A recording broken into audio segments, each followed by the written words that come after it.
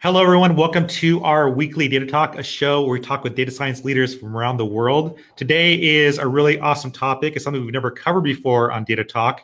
We're talking about voice and artificial intelligence. And we're super excited to have Katie McMahon. She's the Vice President and General Manager at SoundHound. And she previously served as the VP of Business Development at Shazam. Super excited to have Katie in the house today. Katie, how are you doing? Great, Mike. Thanks very much for having me. So, Katie, we love to start these shows just talking openly about your kind of background and what led you to work at SoundHound. Sure, thanks. So I suppose what drives me is looking at where this next major user behavioral shift will go. And we all know now in hindsight that the touch, tap, and swipe era that the iPhone brought forward, the smartphone really shifted our behaviors from a PC-based world where we typed in search queries in a very entity detection type of way. We do everything on our phone, looking down and swiping and typing. But about 8, 9 years ago, I had a chance to meet with the founder of SoundHound Inc., Kayvon Mojer, and he showed me a little glimpse of the future through what at the time was a prototype app that SoundHound Inc. had. And it showcased the ability to say names from your contact and it would be able to call it. And it wasn't as simple as just saying, call John Smith. You could say, a slightly more unique name very quickly, and it would still capture it in a voice recognition factor. And to me at that moment, I thought, wow, in the future, it might be that we use the air out of our lungs to interface with computing power. And if this company has the technical chops to become a leader in the space, that's what really led me here. I think this is an exciting spot to be for how we're going to interface with computing power. And how long ago was that, Katie? Yeah, I joined in the beginning of 2010. So you're right, I did 6 years building up Shazam in London. Prior to that, I was in the mobile space in Japan, in Tokyo, and now here in Silicon Valley for the past 8.5 years or so, growing this company from really a one product company that we had been known for in the music recognition space with the SoundHound Music app. And then more recently, in the last 2.5, 3 years, as we've unveiled really what took 10 years to build in stealth lab mode, the voice AI platform of the Houndify platform. And that's where we're fully targeted on how do we enable companies to put a voice interface on their product, whether it's automotive, an appliance, and mobile application, robotics, etc. That's what we're incredibly focused on. And our 2 B2C products are likewise, as we say, houndified. That's so cool. Yeah, it's amazing that you were already getting into, audio and voice AI back in the early days. Because even now, like, I rarely use voice. And it was so cool before we went live here that you were showing me just an example of just your interaction with this voice AI. And I'm sure we can do a demo here shortly. But I'm still like in the early days, I guess, because I'm still just like very much focused on typing. And so what has been like your kind of evolution as a user from the early days, like back in 2010, like just starting out with voice AI and doing voice search to now? What's that evolution been like for you? So I appreciate that you're very honest. You're already an early adopter by where you sit, right? And I think it's a great data point to say, I'm still heavily on my habit of touch, type, and swipe. The data points are coming out that those who are using the hardware, such as Google Home or the Echo, are increasingly becoming more comfortable with using their embedded digital assistants, right? So that's where the trend line is going. But when you ask me almost on a personal journey or a professional journey, where was I out in 2010 and seeing this, in some ways it's fortuitous when you're intersecting with technologists who have the vision and the sight to be able to build the core technology. But I think the value that one brings from seeing on a humanities-based level how this is going to impact end user experiences. what we all know for the last 30 years, the experience of calling into a call center, right? Think back just 10 years ago when you dialed like a bank or a travel airline. It was a disaster. And we all know that we would shout and just say, operator, get me to what I want. It was always frustrating. And you're increasingly seeing those experiences improve.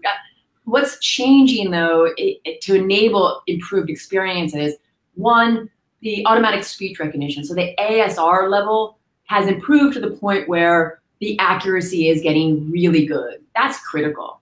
But the more interesting thing is the science behind natural language processing or natural language understanding, the NLU side. So at SoundHound, what we did, and this isn't something that the experts in the field wouldn't have already been thinking. I think there was a lot of convergence in saying, what if you could combine the two steps? Meaning the two steps are, when you interface with any of the popular voice assistants, two things are happening. First, what you say gets transcribed. That's the automatic speech recognition. What did you say? That text line then gets thrown into an engine of NLU, trying to understand what did it mean. If you want 2 tickets to Toronto on September 22nd, there are a lot of 2s in that. What did it mean? Now, there can be latency and errors, and then ultimately it falls over if there were errors in the first step. We combined those two processes, and we've developed something called speech to meaning. This technology allows the end user to experience speed, accuracy, and ultimately delight. So that happens at a frame rate. The second very magical thing that we did was create an architecture of speech, deep meaning understanding. And that's allowing us to take discrete data sets and be able to, in many ways, cross-examine, if you will, and find out how to return results of compound complex queries. You and I speak in compound complex queries. Like, what was the weather like? What's the weather like tomorrow? And do you know of an Italian restaurant down the street? Right? That's human behavior. And But for the decade where we learned how to type into a search box, our expectation was Italian restaurant, maybe you'd say within 5 miles, maybe you'd say outdoor seating, but we built the voice AI architecture on the predication that you would want to be able to throw a lot at it, the compound complex side at it, and it needs to just work. And ultimately, that's the differentiator for Houndify, that we've taken a lot of the heavy lifting away from ultimately a developer, with the end goal that humans can just not have to use their own bandwidth to think about, like, what do I need to say to make this work? And they can just interface with context awareness. Does that make sense? Yeah, it does. And it's fascinating, the work that you guys are doing, because I guess, like, one of the problems for me as a user of the voice assistant products that I've used, and I haven't used that many, but whenever I've done, I guess my experience has been poor, and that's probably because I've just been not using great voice assistants or voice assistant technology. Like, I've still had those poor experiences on, I want to call, like, a call center. Like, I'm calling in for, like, this recently I was calling in to change something on my healthcare card, and I call the number 1-800 whatever, and I get into that phone circle, like, dial, press 1 for this. And so some of these systems are just not equipped. Like, they don't have that voice AI system that you're talking about, which is very impressive when used properly. And so I think sometimes for many of us, like, when we are thinking about, should I do the voice or should I just press the number? Like, I'm just, like, geared to, like, I'm going to press the number because I know the voice is not going to work. Right. Yeah. Your expectation is already so low. Yeah. So, for companies to win you back, it's going to require getting you to retry it once they've upgraded their systems. And you're calling out an example in the realm of customer support or call center. And I can tell you that every company that has those divisions is deeply incentivized, because they know, one, it's all about the customer experience, but two, that's an expense center. And when it's $5 a call, if you can expense out and make it a more joyful experience, it's a double win. So you will start to see step changes with the call center experience. And I think it'll be night and day. Within 5 years, it'll actually be smooth, efficient. You might even prefer quick phone calls in versus going online and managing accounts the way you used to do, right? But if you think about categories whereby a voice interface is absolutely tip of spear and necessary, the car is one that we feel strongly about.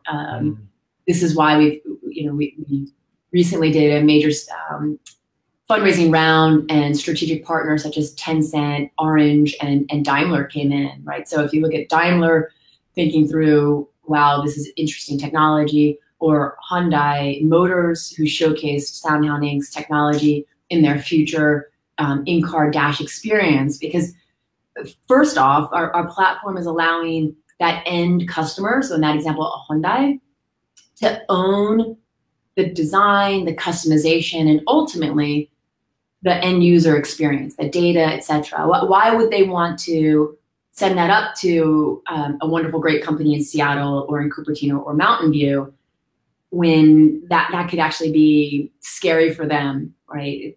SoundHound Inc. is not going to become a car maker. We don't.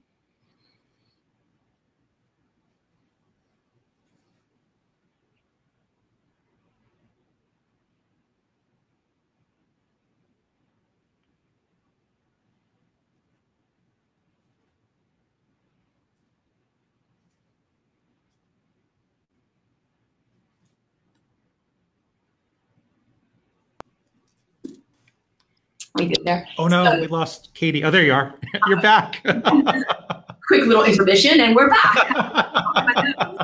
That was our commercial break. Okay, now we're back, Katie. Yeah, I was just going on about the automotive space and why the voice AI that we really packaged up is so attractive to the likes of car makers. Because again, coming originally to your point that speaking isn't your natural habit yet, but I can tell you the connected car we all know is coming. That connected car will become the place you most first become naturally fluent, if you will, to interface with that thing. And that thing is a data moving machine now. So the ability to be able to get in your car and be able to say, drive me to the nearest coffee shop except Starbucks. So you and I use that very specific. Yeah. Exclusions are very hard. If you say that to Siri, it will drive you to Starbucks, right? Just as if you say, show me restaurants except Chinese, because you ate Chinese all week. The entity detection model, restaurant, Chinese, must be what you want. Again, that's almost one of the deep layers of technical challenges that we crack. We can handle exclusions. Yeah. And I guess like when I look at my kids, I mean, they're already like, they prefer voice. Like they don't want to type something in. Like I see my kids and already like they're more likely to interact with Siri than I am, because to them, Siri is very fun and they can do their queries that way. So I just see like the younger generation, they're already growing up expecting voice search to work for them, right? They are the voice first digital natives, and it's Generation V, right? 6-year-old and below absolutely finds it very easy to interface with it, and they almost expect it, right? If you see a youngster who has grown up with a connected home device go into a play structure that has some analog thing that might say, do you want to play hide and seek?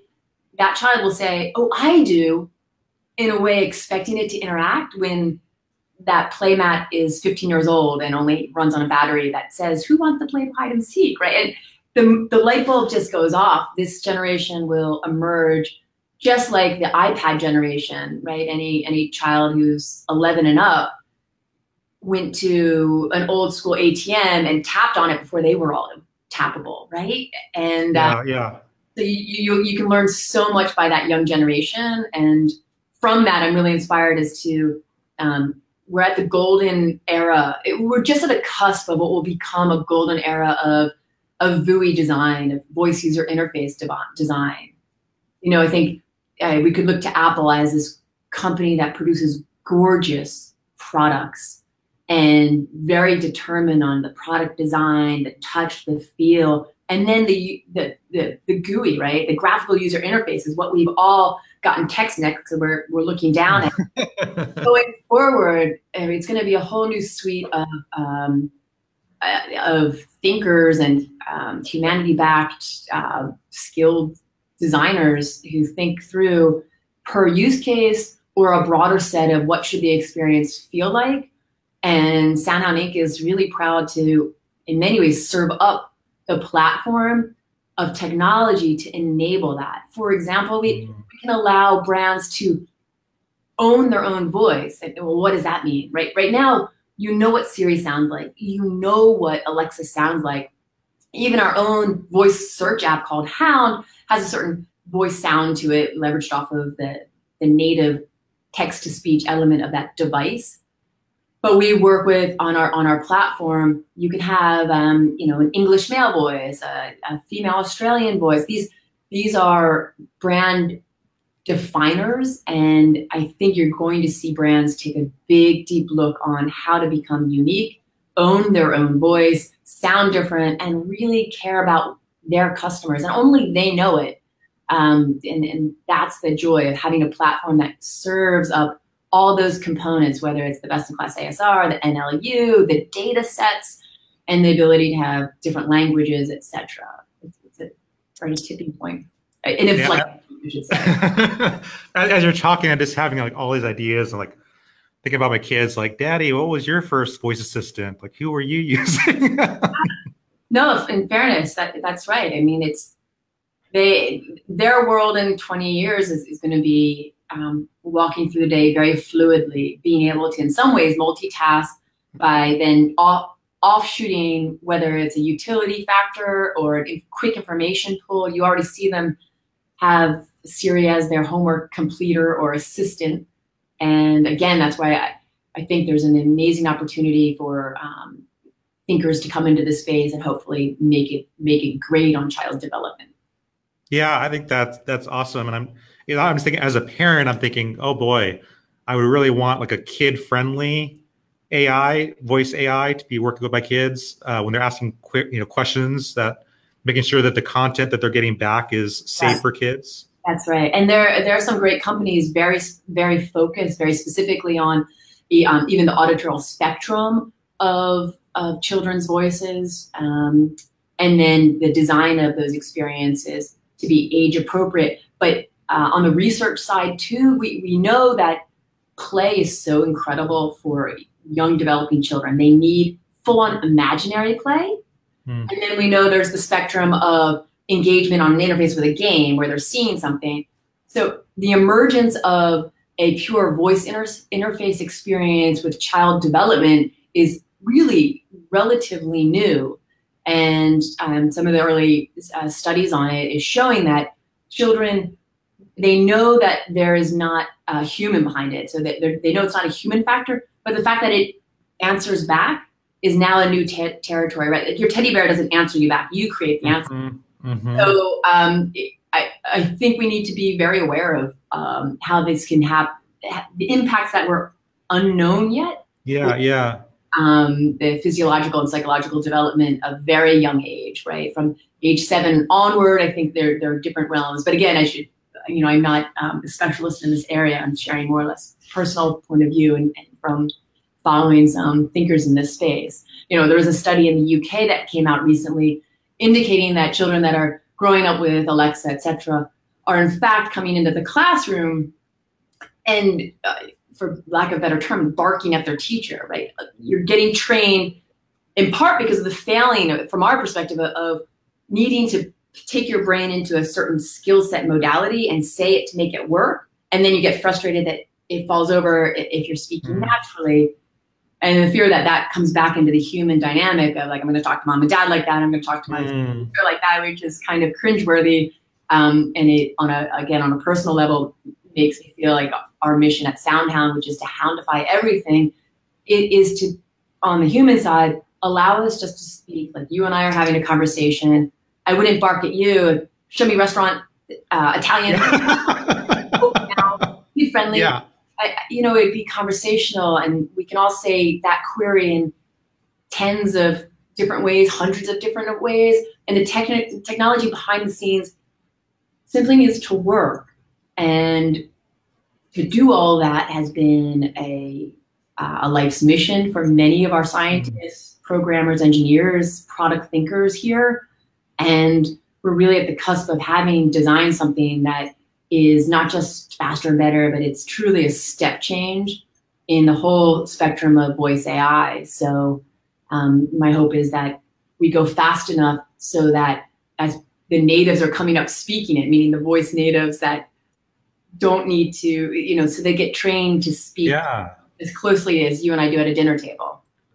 Yeah, I can't wait for that moment, because right now I feel like search engines have taught me to like speak in keyword phrases, right? Like if I'm going to type into Siri or talk to Google search, like I'm going to talk in keyword phrases, right? That's right. We call that Tarzan speak. And that's exactly the thesis whereby we're going orthogonally. Like, we do not want you to have to do the processing work. You should not have to break down your thought process into a query in an entity detection format. That is yesteryear. Thank goodness for the world's information being organized and searchable. We're forever grateful for that. The voice interface era, we hope, needs to be a place where conversational, context-aware, the ability to handle compound complex queries enables us to have just a much more real, delightful, and evolutionarily correct way to do it, right? So, and I think really just the point when you talk to a technology company like ourselves, how did we do it? Like, what goes into it? What are the data sets that belie this great conversation, the great experience you're telling us about? Yeah, yeah. And maybe I should drill into that, since the audience is curious. Yeah, go for it, Katie. Part of the Houndify platforms, what we like to say, it's smartly architected such that data sets can be added into the platform and then ultimately be interwoven. So what do I mean by that? If we, so for example, we've partnered with Yelp and Uber and Expedia. So in those categories, those data sets are searchable. So if I let me just do this so that people understand it, right? If I open up our Hound app, it's a free download. So Hound is our voice search and assistant app. Let's say I want to look for a restaurant nearby. I would used to think about it in filtering, like I want this and I don't want that. It needs to have outdoor seating. Now just say it. Show me Italian restaurants within 10 miles that are open right now and have outdoor seating. Okay. Here are several Italian restaurants within 10 miles that are open now that have outdoor seating. Fantastic. So that query, we processed it in speech to meaning, real time, hitting against Yelp's data set that matched the criteria. I could say, okay, Hound, only show those that are kid friendly. Okay, here are several Italian restaurants that are kid friendly. Oh, wow. I'm refining. I'm now, okay, perfect. I could ask it to tell me about the first one, or I could simply say, right, I need to get there. I'm going to grab 3 colleagues. We're going to go to lunch. I need an Uber to the first one. So it's now, I need an Uber to the first one. From this, an Uber X can take you from here to 1 First Street, Los Altos. That is awesome. $2 to 22. So that it retained, it understood, but we went over and we hit the Uber data set real time, right? So this is us fluidly allowing the data behind the scenes to work as the end user would just anticipate it. I didn't need to stop and open a new skill and then say, right, and that's right. So when another data set comes on, right, say you're going to go up to Seattle tomorrow night on a business trip, show me hotels in Seattle with availability tomorrow night, less than $400, but more than $150 that have a pool and free Wi-Fi. Availability in Seattle for tomorrow, September 14th, between $150 and $400 per night that have a swimming pool and provide free Wi-Fi. Okay, but I don't want to be out in Bellevue. So let's say, okay, only show those within 2 miles of the Space Needle. Okay. Showing 10 results within 2 miles of Space Needle. Oh, wow. Space Needle wasn't, I didn't give it an address. I gave it a interest. Now I can say, okay, Hound, what's the weather like there? The weather is 61 degrees and cloudy near Space Needle. Context aware. It knows I love that. Not talking about Santa Clara. Now let's throw a quirky thing into it. Don't show anything that doesn't have air conditioning. Okay, showing 10 results that have air conditioning. It understood you must still want to go back to that hotel domain, even through that negation in there, which is complicated. And boom, I'm back in there. Like, this is the future of how we're going to do. You're not going to spend 20 minutes drilling down on, like, I need a pet-friendly gym that has free Wi-Fi and a pool within 5. Just say what you want, get it. And over the course of your year as a business traveler, you'll save 3 hours of time back. And then even like flight status, this will showcase a conversational state. If I want to say, what's my flight status? Now it's not going to know. Let me start over. If I am running to the airport and let's say I'm, what's my flight status? What is the airline of the flight? Southwest Airline. Okay, using the airline Southwest Airlines. What is the flight number? You can also say, I don't know. I don't know. Okay, no problem. Which city or is the flight departing from? San Jose, California, going to LAX. Pound 9 matches for Southwest Airlines flight from San Jose, California to Los Angeles International Airport. This is beautiful, but you use this one all the time. You're running to the airport. What's my flight status? Southwest Airline going blah, blah, blah, and it'll show you, and it'll show you the gate real time. But in the examples of like not knowing all the information, this is where our ability to have a conversational state is really important. And this is going to be where the brands light up and the designers light up. Because, for example, inside of Hound, you can do your own mortgage calculation. But if you don't give all the data points, it's going to say, what's your down payment? What's the interest rate? And then you can keep that data set and change and say, well, how about for a $550,000 house at a 4.2% interest rate? And it'll come right back. And that's where I think we really can showcase a step change in anything anyone's seen in voice AI as a live platform. I love those examples, the contextual search, how it remembers the previous conversations and can instantly keep refining your search to help you. That is beautiful. Yeah, thank you. That's our hope. That again, it almost unencumbers you to not have to become the machine. Yeah, and I like also that you're not having to constantly refer to a certain skill. Right. It's just finding it for you. That's right. And pulling that information in. Yeah, exactly. You don't have, and even for the training wheels inside of Hound, on the home screen, it goes through all the different data sets that we have. So again, to your audience, who's probably curious on, well, how do you know, what time is it in Tokyo and London when it's 4 p.m. here? Right. It is 8 a.m. the next day in Tokyo and 12 a.m. the next day in London when it is 4 p.m. here. It's joyful. This is a joyful one because we have a teammate in Tokyo and sometimes you want to figure out your time zone. But if you ask that against the giants, they fall over. They can't handle the simple to an end user. Why can't you be able to just ask that? Nutritional, weather. A beautiful one is, what's the wind speed by the Golden Gate Bridge at 8 p.m. tonight? Right. The wind will be 12 miles per hour from the west near Golden Gate Bridge. I love how, Katie, how quick that is. I mean, it's instantaneous. I mean, you ask it, and the beautiful part is you're not going to type anything in. You're thinking it and asking it at the same time and immediately getting the response. Right. And I love how fast it is too. Yeah. Like the language is even fast. That part is the speech to meaning in action, right? Because we're real-time processing so that when my mouth shuts, here comes the answer.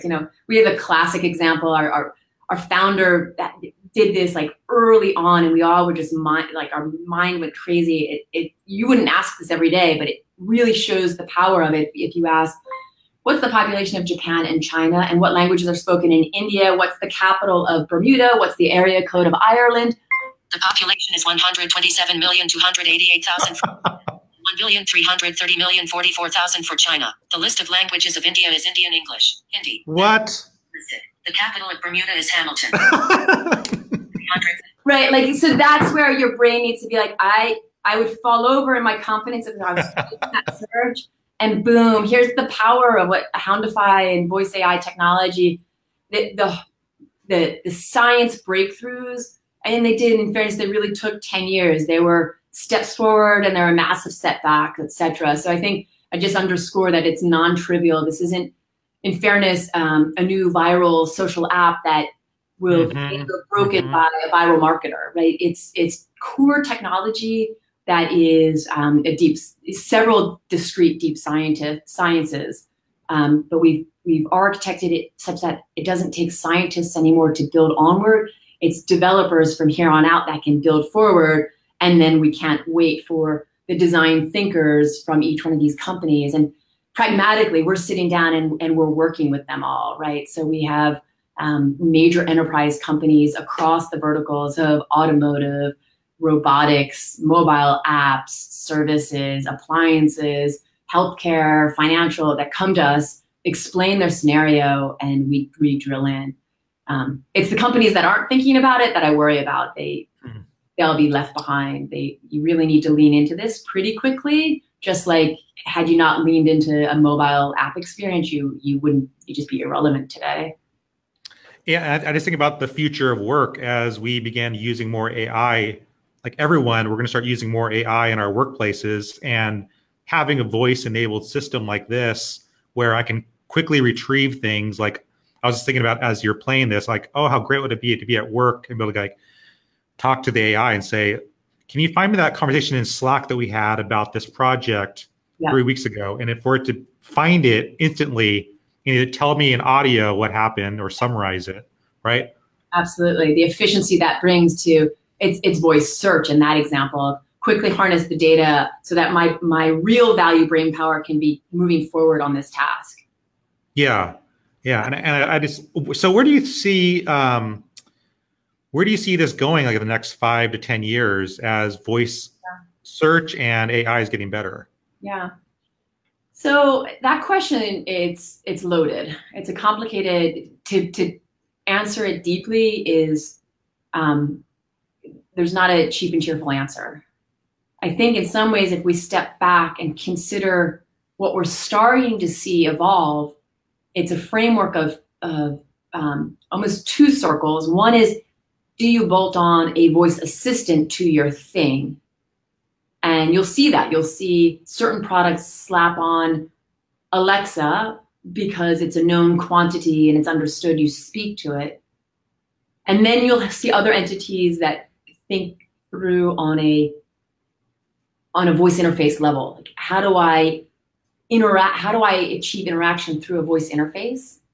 And then there'll be a small overlap on the Venn diagram of a voice assistant and its full-on voice capabilities on that experience, right? So I think the world will move forward with several assistants moving forward that are already quite dominant, but there's absolutely a realm for each major brand, service, thing in your life to capture that fidelity. And I think you need to really look through who's at risk of their brand identity disappearing when they're utilized through voice interfacing, right? When you can't see green or blue or red pop up at you, that's dangerous for a brand marketeer, right? You need to think through literally what's the auditorial experience? Am I an upbeat and crazy and energetic type of experience? Am I a soothing one? Am I a utility voice? All of that bundles into whether end users are going to adopt, use, etc. But by far, the thing has to work, right? And that's where we feel really good that we've got the technology confidence of saying we'll produce results for your query. And then on top of it is that beautiful icing of differentiated branded experience, which has the capability to retain loyal customer fidelity, right? Like, how do you keep that customer base? Otherwise, you know, it's the scary thing of, do you become a dumb pipe for services? You know, I think about the music streaming services, right? Like they could all be relegated to utility unless you did it in a voice interaction space, for example. automotive, another one. It will be a buying factor how great voice interfacing of the car dashboard will be. No doubt. I mean, that's the place where we're going to be using voice the most, I think, in our day. For those that drive a lot, when we're in our car, it's much safer, right, to be calling things out by voice than having to. We shouldn't be, texting or doing search unless we're stopped. That's right, and I think you'll also see a tailwind here. The Georgia state law, for example, has gone full throttle. Like, no touching, no interacting. It's just really truly hands-free. So I think it'll be interesting to watch how much more rapidly cars that have phenomenal embedded voice interfacing experiences will win because of it. Right? I think there might be an interesting parallel. Do you remember when Apple did the phenomenal, there's an app for this campaign, really introduced. That's right. There were apps that literally I had people feedback, like, I bought the phone because of that magical app. Like, of course that was an outlier experience, but I'm just going to the point that step change of experience, I think we're going to see it in the car, and that cars that do this right in their connected sense will help us get rid of the touch my phone habit. Yeah. And I really hope we add to safety in cars. Katie, before we go, can you talk to the business leaders and data scientists that are out there that are working on projects and they're thinking, you know what, I need to start incorporating voice AI into my project. What sorts of advice would you give them? And also, how could they get in touch with you at SoundHound? Thank you. Thanks. So our platform is open, and really the first pragmatic step is to go to houndify.com, and there's a seamless registration. For free, you can be developing and using this stuff. I mean, we actually give a long leash of free usage before you'd ever have to be charged something. So already today, you can tinker around with it, you can play with it, you can get in touch with us through either our SoundHound Inc., our SoundHound.com page, or houndify.com page, or follow us directly on our social channels. On the data side, I think this is where it becomes really interesting. We're a company that understands unstructured data, structured data. How do we clean this up? How do we make it, ultimately usable? AI is nothing but, I heard this said yesterday, really IA, and that's the infrastructure architecture of the data that sits behind it. So data is gold, and our platform enables what we call a collective AI, so that when data gets put up there, if that owner chooses to make it extensible, you might have an onward distribution, right? So the likes of Uber or Yelp data, any new developer, that car manufacturer that's about to roll off, Houndified, can tick the box and make sure that goes live. So if new data sets are going up, they can really be having endpoints of end users through the manufacturers that we will be shipping with. Wonderful. For those listening to the podcast, if you'd like to watch the video or read the full transcript of today's episode, you can go to ex.pn/datatalk62. Again, that's ex.pn/datatalk62. And if you'd like to connect with Katie, learn more about the work that they're doing, definitely check out houndify.com. You can also go to soundhound.com, spelled SOUNDHOUND.com. Katie, thank you so much for sharing about the work you're doing and just all the awesome things that are happening with SoundHound. Thank you, Mike. You've made this a really enjoyable conversation. Thanks very much. Thank you. Have a wonderful day.